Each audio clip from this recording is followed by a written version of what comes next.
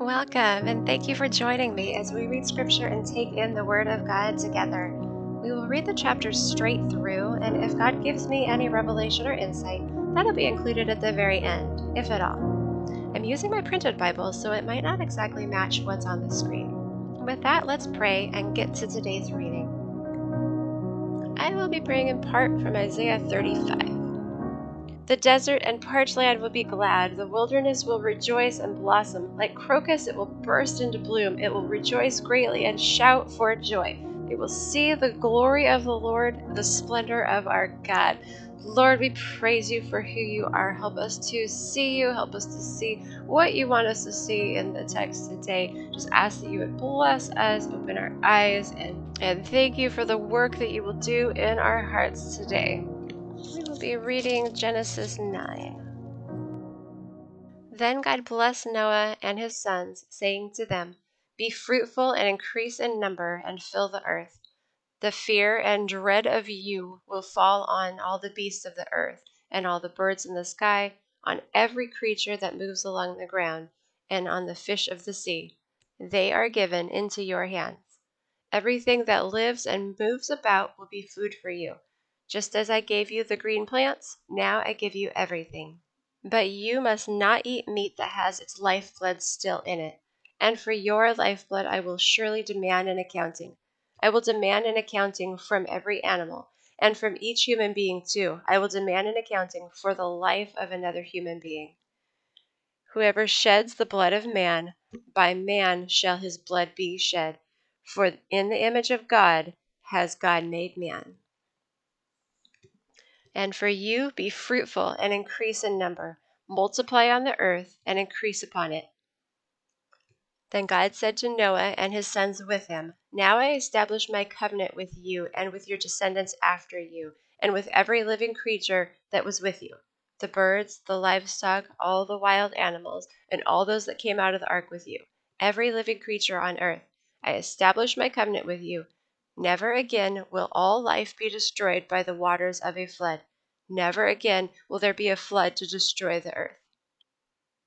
And God said, "This is a sign of the covenant I am making between me and you and every living creature with you, a covenant for all generations to come. I have set my rainbow in the clouds. It will be the sign of the covenant between me and the earth. Whenever I bring clouds over the earth and the rainbow appears in the clouds, I will remember my covenant between me and you and all living creatures of every kind. Never again will the waters become a flood to destroy all life.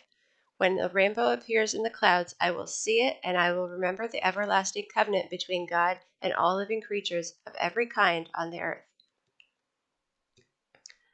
So God said to Noah, "This is the sign of the covenant I have established between me and all life on earth." The sons of Noah who came out of the ark were Shem, Ham, and Japheth. Ham was the father of Canaan. These were the three sons of Noah. From them came the people who were scattered over the whole earth. Noah, a man of the soil, proceeded to plant a vineyard. When he drank some of its wine, he became drunk and lay uncovered inside his tent.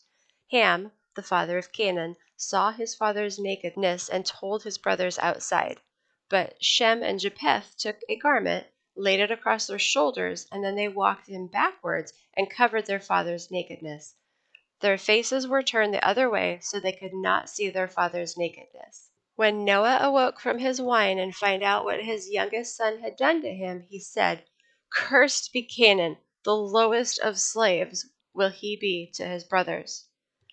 He also said, "Praise be to the Lord, the God of Shem. May Canaan be the slave of Shem.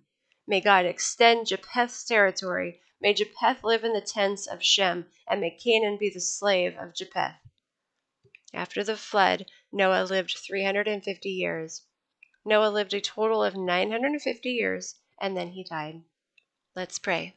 Lord, I thank you for making your word so available to us, and I thank you for your nearness. I thank you that you do not leave us to, try to figure things out on our own. You make things so abundantly clear.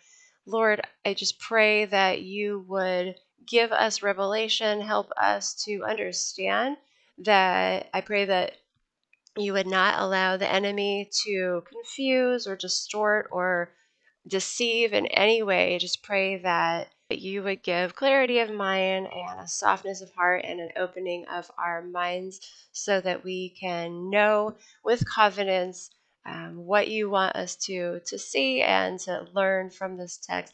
Thank you for who you are. You are our good Father. Your promises are true. I thank you that we can look to you for all instruction and that you just work all things for the good of your people, for the good of your plan. Just help us to be vessels of that as we go about our day today. In Jesus' name we pray. Amen. Thank you guys so much for listening. I hope you have an amazing day.